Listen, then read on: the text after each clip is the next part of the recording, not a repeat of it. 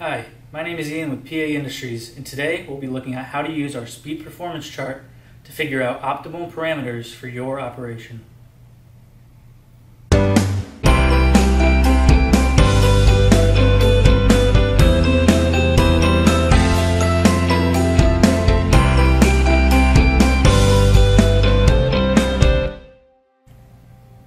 If you are setting up your feeder for the first time, creating a new tool for a new operation, or having sync fault issues on a current operation, then using our speed performance chart could be very beneficial.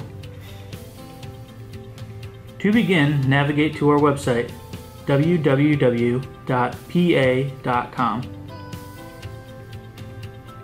From the front page, move your mouse over Products, and from the drop-down menu, click on Feeding Equipment.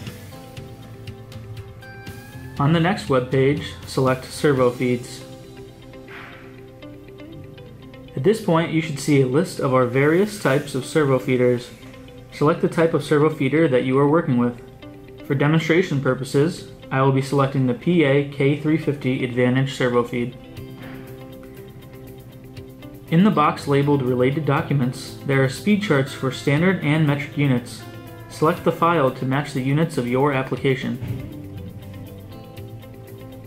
This will start a download of the Excel file. Once it has completed its download, open the Excel file to find our speed performance chart. The speed performance chart takes into account the operation velocity, acceleration, feed length, and feed window, and gives the maximum strokes per minute the press will be able to operate at under those given conditions of the feeder. With any operation, the feed length should be set first, since this is the only variable we cannot change. While there is a list of different feed lengths, you are not confined to these values. Select a cell with a feed length near your operation and change the value to the feed length you have. The chart will adapt on its own. Next, decide what your feed window for your operation will be. Typically, we recommend around 180 degrees. At this point, you can see what the current maximum strokes per minute you will be able to run with our standard parameters of velocity and acceleration. If your desired operating speed falls under the maximum value here, your operation should run smoothly. If your desired operating speed is above the current maximum value, then adjustments will need to be made to the acceleration and/or speed. In my example here, you can see that currently, at a feed length of 2.3 inches and a feed window of 180 degrees, I can achieve an operation that runs up to 175 strokes per minute. But for demonstration purposes, let's say I need my operation to run at 200 strokes per minute. Unless you are running an operation with a long feed length, the velocity will make little difference. Most often, it is the acceleration that needs to be adjusted. Try increasing the acceleration slowly rather than just cranking it up to the max value. While a high acceleration may definitely be able to handle your operation, it is always recommended to use an acceleration value just high enough for the operation. An acceleration that is too high could cause other feeding issues. Also, it is important to note that whatever value you set your acceleration to, your deceleration value should be set to as well. Here I will begin by increasing my acceleration from 400 inches per second squared to 450 inches per second squared. You can see that my max strokes per minute has increased to 184. Now I will increase the acceleration once again.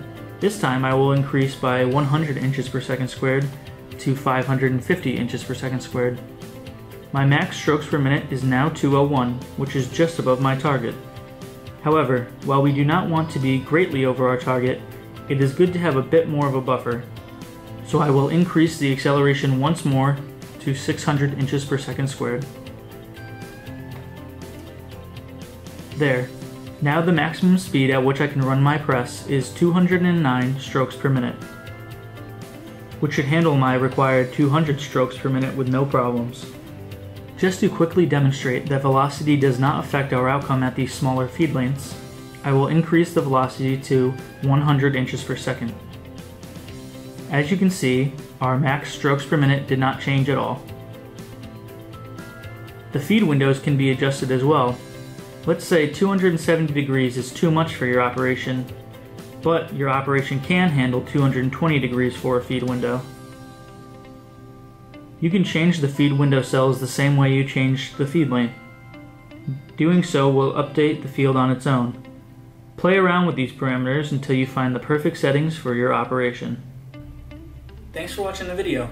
If you have any more questions, you can call us at the number on screen here. Thank you and goodbye.